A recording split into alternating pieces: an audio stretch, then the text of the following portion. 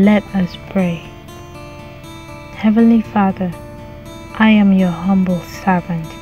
I come before you today in need of hope. I need hope for a calm and joyful future. I need hope for love and kindness.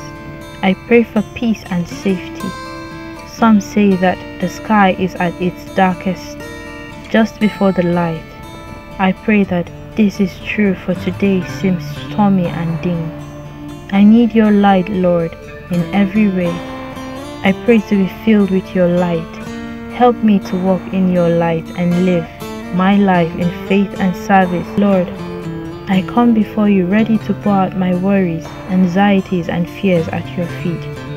I am claiming and declaring your promises for blessings of peace and strength over my life. Bring peace into my soul that passes all worldly understanding, and make me a light for others to see your strength.